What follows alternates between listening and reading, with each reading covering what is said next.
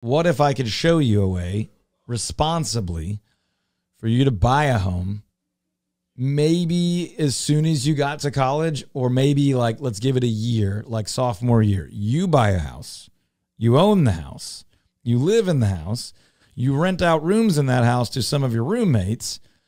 And even by the time you graduate college, you've now built some equity / wealth, and you've basically lived for free while charging your roommates a totally fair rent that they would have paid somewhere else. And you control your property, you control your roommates, and you can either keep that and move on and do it again, or you could sell that. And now, as you're getting closer to that 23, 24, 25 year point, you've got some equity already from a previous house to roll into your next one.